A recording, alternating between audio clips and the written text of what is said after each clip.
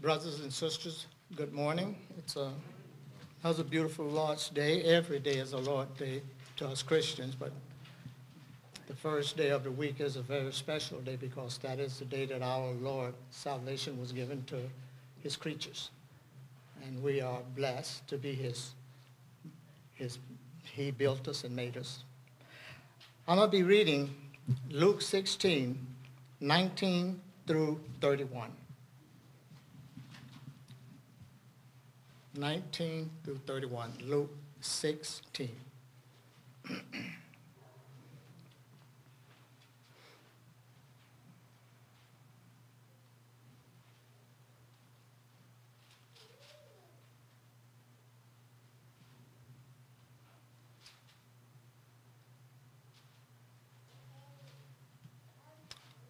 Okay. There was a rich man who was dressed in purple and fine linen and lived in luxury every day. At his gate was laid a beggar named Lazarus, covered with sores and longing to eat what fell from the rich man's table. Even the dogs came and licked his sores. The time came when the beggar died, and the angels carried him to Abraham's side. The rich man also died and was buried in hell. Where he was in torment, he looked up and saw Abraham far away with Lazarus by his side. So he called to him, "Father Abraham, have pity on me, and send Lazarus to dip the tip of his finger in water and cool my tongue, because I am in agony in the fire." But Abraham replied, "Son, remember that in your lifetime you received your good things, while Lazarus received bad things. But now he is comforted here, and you are in agony. And besides all this, between us and you a great chasm has been fixed, so that those who want to go from here to you cannot, nor can anyone cross over from there to us." He answered, "Then I beg you, Father, send Lazarus to my father's house. For I have 5 brothers. Let him warn them, so that they will not also come to this place of torment." Abraham replied, "They have Moses and the prophets. Let them listen to them." "No, Father Abraham," he said, "but if someone comes from the dead to them, they will repent." He said to him, "If they do not listen to Moses and the prophets, they will not be convinced even if someone rise from the dead." That is scripture. Amen.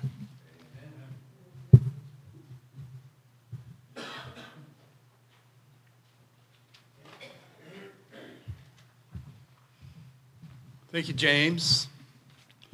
James and his wife Jeannie are from Yucaipa, and they've been here for about a month, and then they're about ready to go back home. And James has offered to assist in any way, and we've invited him to participate several times, and we will miss you and look forward to you coming back in about a year, and I think you said you might even stay longer. So we're looking forward to that. And we're always happy to have Barbara with us. She's been attending. She was invited by Amy, and we've grown very close to you, Barbara, and we're very happy that you're coming here. And Ruth Varley, we're so happy that you've been able to be here. Where are you? And she's going back home. She's a good friend of the Madrigals, and she lives in Washington, and we're so happy that you've been able to be with us as well. Let's go to our Heavenly Father in prayer. Before I do that, let me just mention that Bobby has had an MRI, and her back is in horrible condition as a result of her cancer, and she's not expected to live. Bow with me. Father in heaven, our prayers go out to Bobby on her behalf. And we pray, dear Lord, that you will care for her and comfort her and relieve her pain. Father, she was a member here for many, many years, dear friend of us all. And we pray, dear Lord, that you would Bless Sharon as she cares for her mom. And Father, we pray that you would do everything that you can do for her at this time. Father in heaven, we know that sooner or later we must cross that so-called river of Jordan and leave this world behind. And we do not know the time of our departure. But we do know that it is appointed for us to die if the Lord does not come back before that. And we pray, dear Lord, that we'll always be ready and vigilant and prepared. And Father, we pray that we will also warn others of the dangers of not being prepared to meet you in judgment for their lives. Help us, dear God, to take eternity seriously. That there are two destinies, one for the righteous and one for the lost. And we pray that the fear of anyone being lost will motivate us to share the gospel with them, the way of salvation through Christ our Lord, through whom we pray. Amen. A number of weeks ago, my neighbor asked me to study with me on the subject of hell. And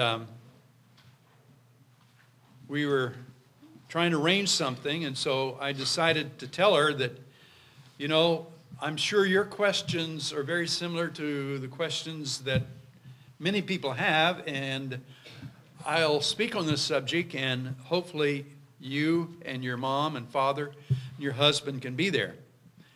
And they're living together just right across our driveway. And they all said they'd be here, and then the twins, they're about 2 years old, one of them was in the ER yesterday, and so I got a text last night saying that they can't be here, but will it be recorded? And so I told her that we're going to put it on our webpage so that they'll be able to see it. I'm disappointed that they can't be here. We will probably have a class one-on-one with them, but I find it very encouraging that they would hope that we would post it somewhere where they could listen to it. So it's quite a challenging subject. It's one that I wish didn't exist. Of all the subjects that I'm uncomfortable with, it's talking about hell. It's something that some criticize Jesus for even believing in hell. Bertrand Russell, the great renowned philosopher and atheist of the 20th century, said one of the flaws in Jesus' character is his teaching about hell. And obviously, his flaw in his character is that he minimizes the seriousness of sin. And if we got God's point of view of the seriousness of sin, maybe we would understand the necessity for hell. But we'll talk about that a little more. And it's true, I will admit it, that no one talks about hell more than Jesus in the New Testament. Just for example, he says here in Matthew 13,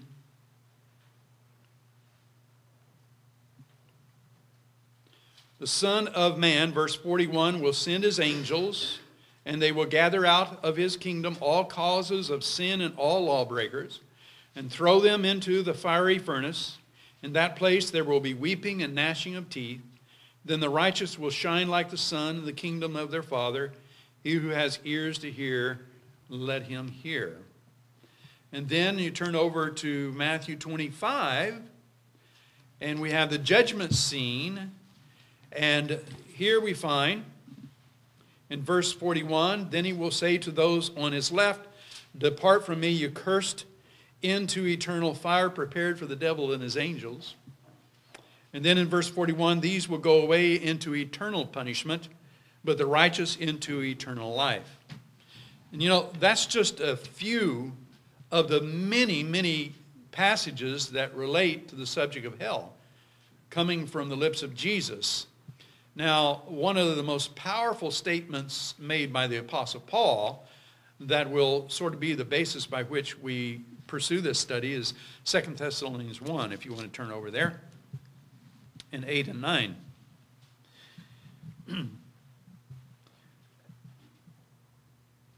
Actually, let's go back to verse 7.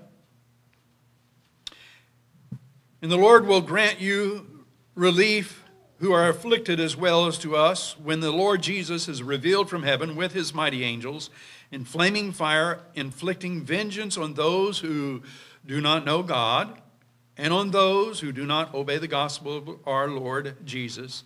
They will suffer the punishment of eternal destruction away from the presence of the Lord, from the glory of his might, when he comes on the day to be glorified in his saints and to be marveled at among all who have believed, because our testimony to you was believed. Now, this lesson presupposes that hell is real. I take seriously the teachings of Scripture. I believe that they are fully inspired, delivered by the Lord himself through his prophets and through his apostles. And the teachings with regard to heaven are real, and the teachings with regard to hell are real as well. Now, if we were a bunch of unbelievers, my approach to support the idea of hell would probably be that of C.S. Lewis in his defense of hell in his book, The Problem of Pain. But I'm assuming that we all believe the Word of God and that I don't need to do that. And so we do find that the Scriptures teach that hell is eternal and that those who are sentenced to hell will remain there for eternity, and that the condition of the soul is fixed at the point of death, and that there are no post-mortem opportunities, but that's sheer speculation and not taught in Scripture. And that the heretical teaching is usually associated with a denial of these orthodox teachings that we have already shared. Now, here is the first thing that I want to stress. Not everyone will go to heaven. Not everyone will go to heaven. Most would agree if anyone goes to hell, it will be because of how horrible they were. Most would agree that the worst criminals of the world, such as Hitler and Lenin and serial killers and child molesters, will certainly go to hell. Most would agree that psychopaths will be sent to hell because of their sin that has destroyed their consciences, and they feel no guilt or remorse for their horrible deeds. But here is the clear teaching of Jesus. More people will be lost than saved. Many are called, but few are chosen. Matthew 7. Let's read these scriptures because they're important.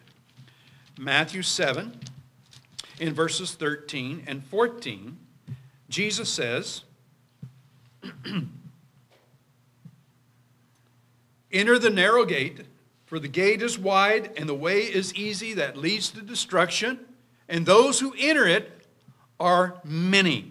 For the gate is narrow and the way is hard that leads to life, and those who find it are few."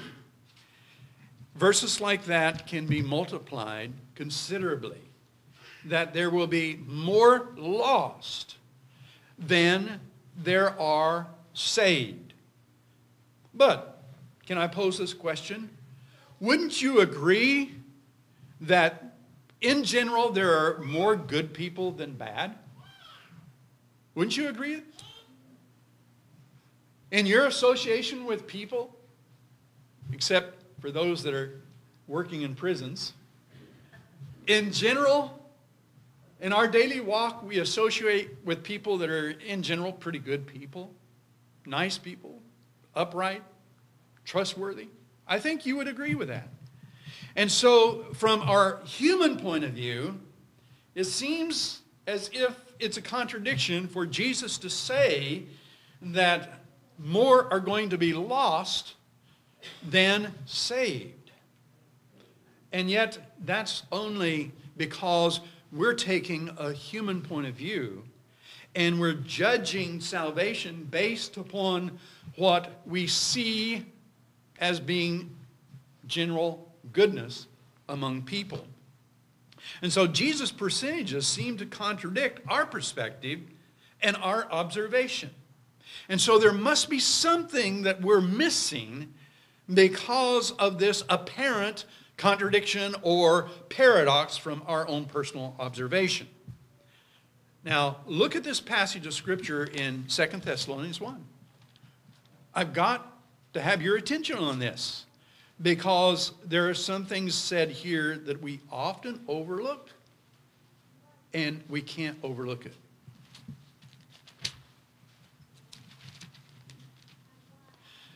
There are two categories of people identified by Paul as being lost. Notice what he says here.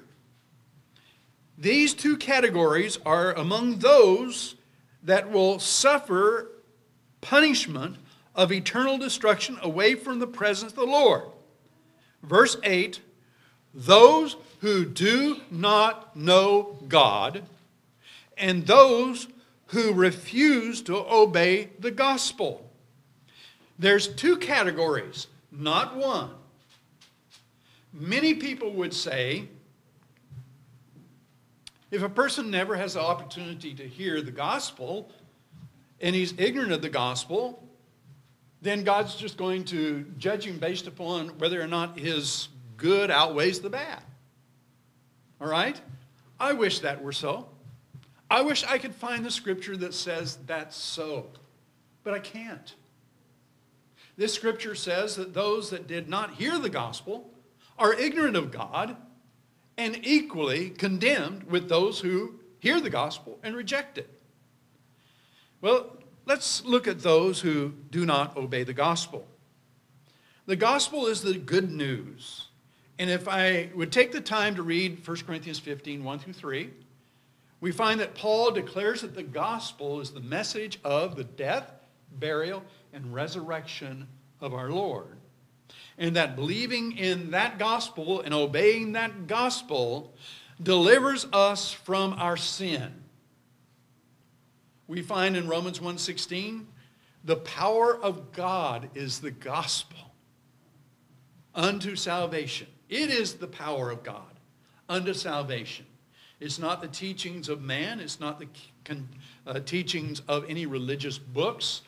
It's the teachings of the death, burial, and resurrection of Jesus from the dead. So, this gospel message is the only power of God for salvation in Romans 1 and verse 16. Furthermore, Jesus is the only way to the Father. In John 14:6, we find that Jesus himself said, I am the way, the truth, and the life, and no one that's upon the face of the earth, no one on the face of this earth, past, present, or future, will come to the Father except through me, through Jesus Christ, who is the only way to salvation.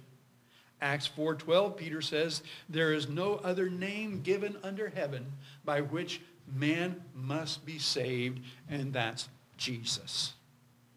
This therefore excludes man's own goodness, since man's goodness never outweighs his sin. When man says, my goodness outweighs my sin, he's prejudiced, right? He's not being objective. He's being self-deceived. And when he looks upon his neighbor who is a horrible sinner and says, how can God condemn me when there's people like that? He's using the wrong measuring stick. The comparison is not to my neighbor, but to God himself, in whom I'm made in his image. That wasn't very good English, was it? Anyway, in Isaiah 64 and verse 6, Isaiah says, all of our righteousness is as filthy rags. before God. You mean to tell me the good person who obeys the law, fine father, fine husband, good provider, good citizen, supports good works, that his righteousness is as filthy rags? From God's point of view, yes. Why? Is he giving glory to God for his goodness, or is he taking it himself? He's worshiping himself and not God. And so what we can't comprehend in our flesh is how God looks upon any sin. You peel back the onion and you can see far more than what we can see on the surface. Every good person has their own secrets, their own sins, their own failures, their own weaknesses. And how many times we've seen good people turn out to hide some horrible, horrible, sinful behavior. God can see it. In Hebrews chapter 4 and verse 12, it says we are naked before the eyes of him with whom we have to do. God can see us as we really are. And we can only see so often just the surface. We can't see the heart and how sinful it is. The Lord says the heart is wicked. The Lord says all have sinned and fallen short of the glory of God. Romans 3 and verse 23.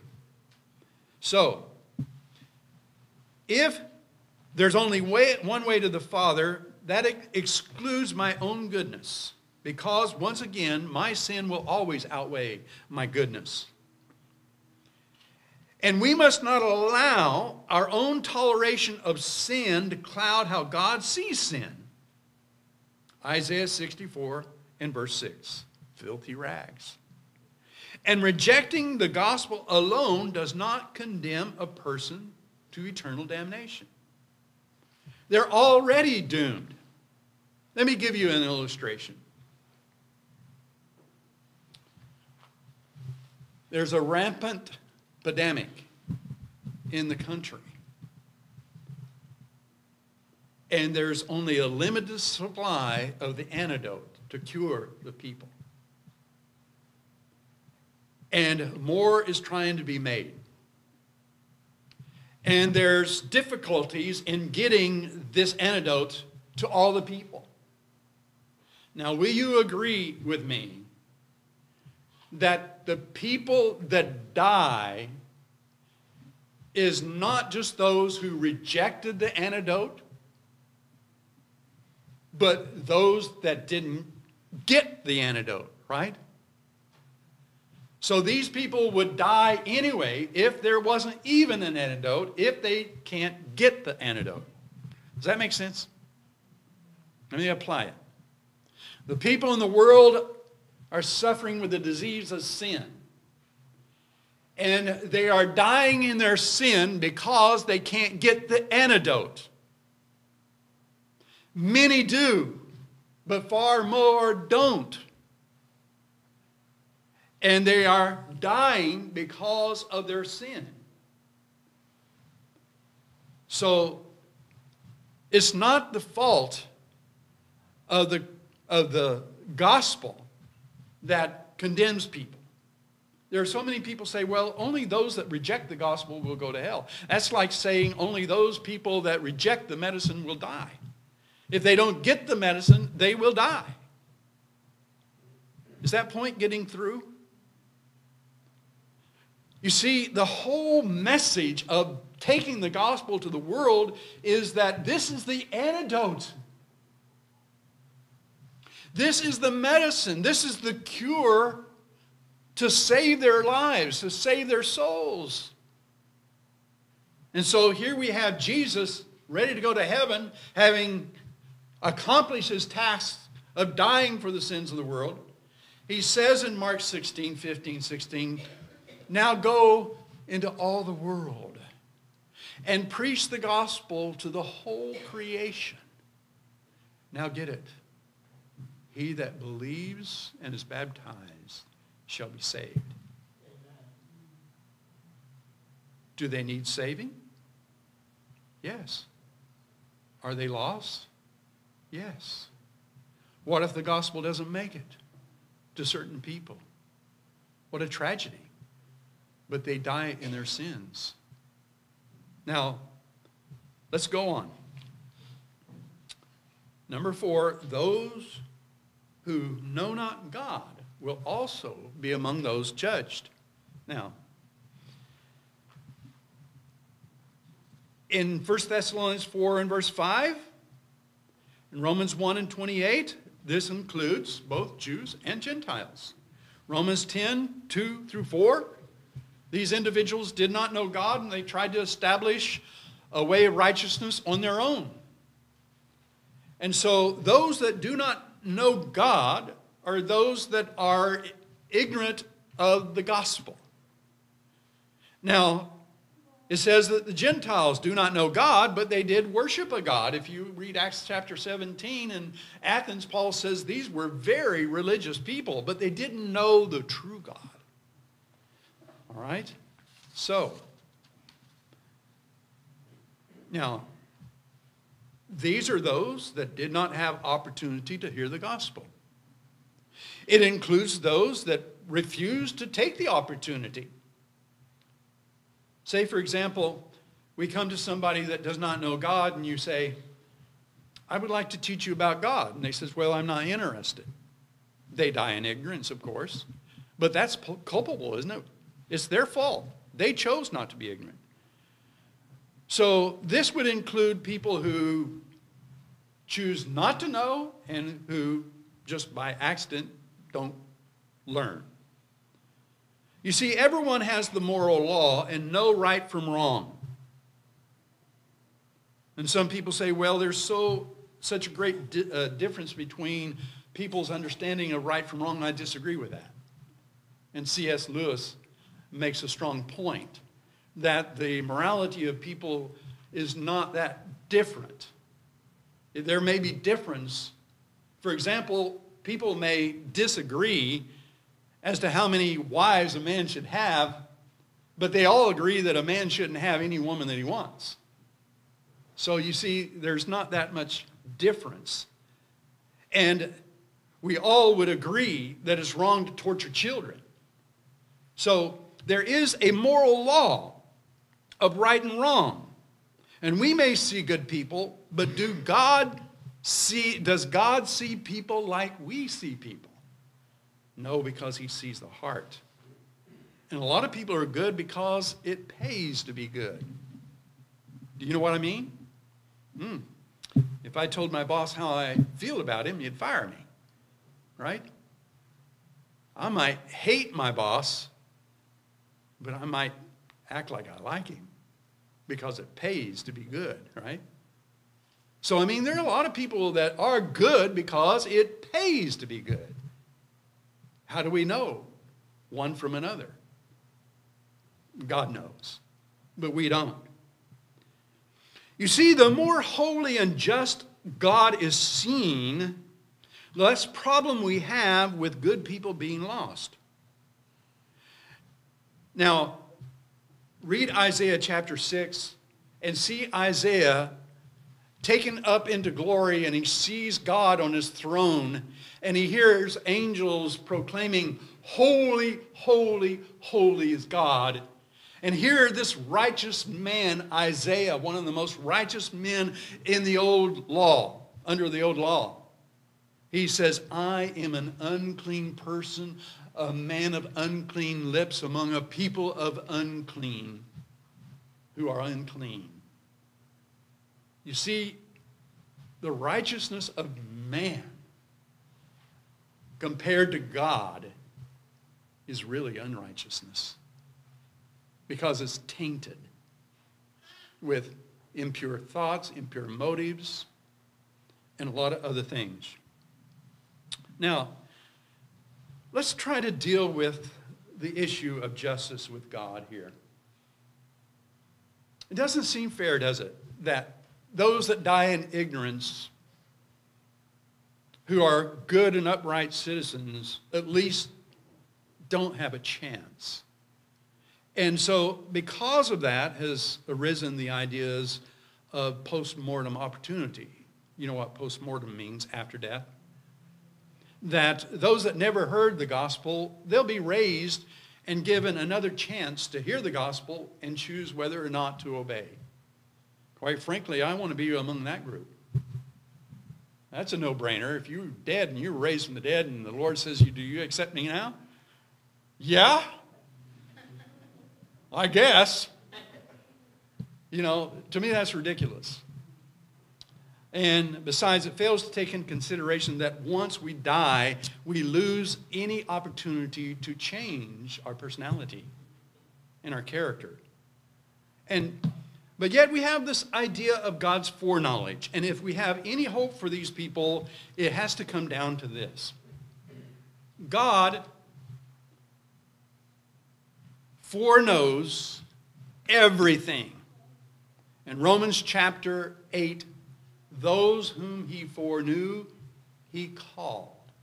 Or he predestined, and then he called. God's foreknowledge is to know things ahead of time. So, God, without forcing this to occur, it's not causative.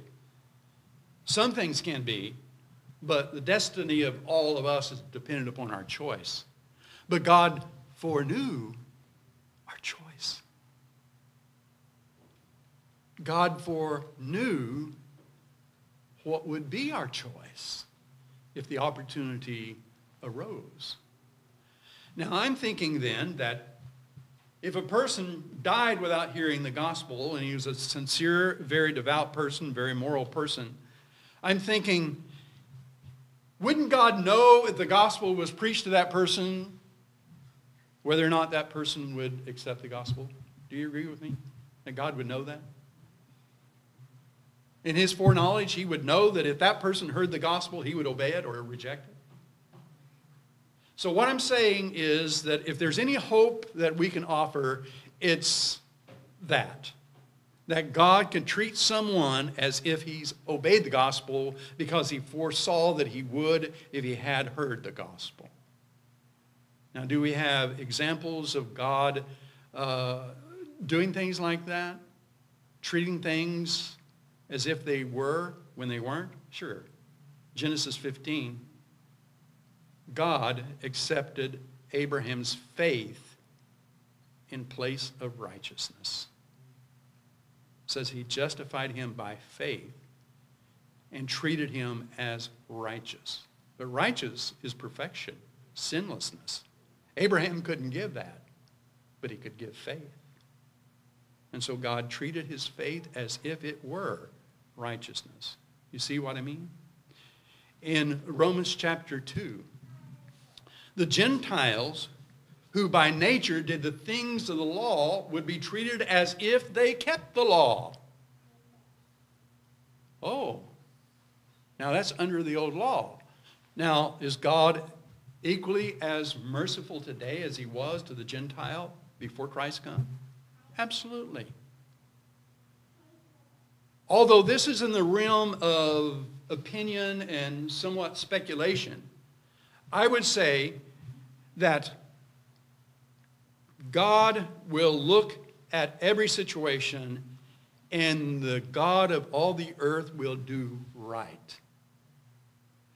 But if we just say, oh, they'll be okay, what will that do to the motivation for missionary work? Those religious denominations that have basically said everybody out there in the world that don't hear the gospel are okay, they don't spend very much money sending missionaries there. There's no vigilance, there's no motivation, there's no love for the lost. Because, oh, God's going to take care of them anyway. So we've got to be very careful about that. Furthermore, I've got to get this in. One must understand that there are degrees of responsibility and judgment in Scripture. In Matthew 23 and verse 14, Jesus talks about those that will receive greater judgment. In Matthew 26:24, it says, it were better for Judas never to have been born. Well, he doesn't say that about anybody but Judas. So Judas obviously would have been better off never to have been born, because his judgment is going to be more severe than yours and mine. And furthermore, in Mark 9:42, Jesus said that if somebody, a Christian, would cause another to stumble in sin, it were better for him to have had a millstone put around his neck and cast in the depths of the sea. Obviously, before he caused a brother to stumble. In 2 Peter 3:20 through 22, we find that Peter says concerning those that give up the faith, that it were better for them to have never known the way of righteousness than to learn it, and that the last state is worse than before, and is true according to the proverb that the dog returns to his own vomit and a pig to the mire. So what you see here is that there are degrees of punishment. And people say, well, what about all those pictures and descriptions of hell, of being fire and brimstone and outer darkness and all that stuff? Well, let me just say that hell is going to be far worse than all those descriptions. But those descriptions are only to make us be aware of the punishment that will be experienced there. And I think that those are all metaphor. I don't think you can actually burn a spirit, if you think about it. You can burn physical things, but you can't burn a spirit. So what we find here is that those are descriptions of a place of existence where no good dwells, God cannot be found. The absence of God. The absence of good. And if you think about it, how would you like to live in a city like that? How would you like to live in eternity like that? That there is not one good thing in your environment. You see, there's no second chances, Hebrews 9:27. And we must submit, ourselves to the will of God and truly believe that God will take care of every situation.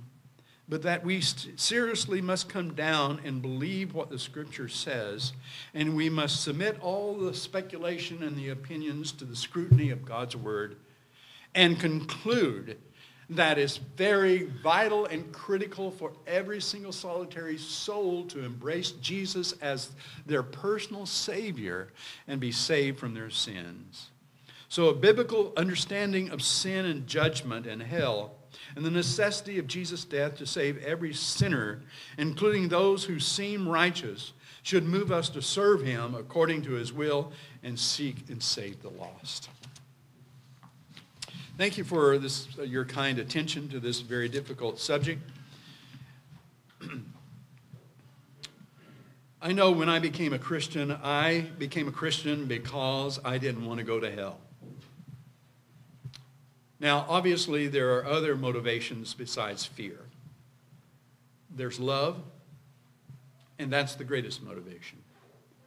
And I would urge you, if you have not obeyed the gospel, that you would take the eternal destiny of the lost seriously. But more importantly, that you realize that God has done everything for you to save your soul, and that he has manifested his love, and he only wants you to reciprocate. And Jesus says, if you love me, keep my commandments.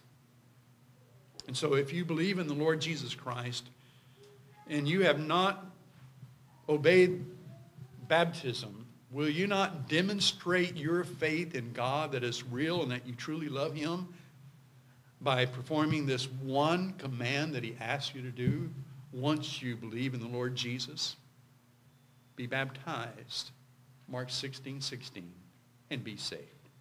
Please come as together we stand and as we sing.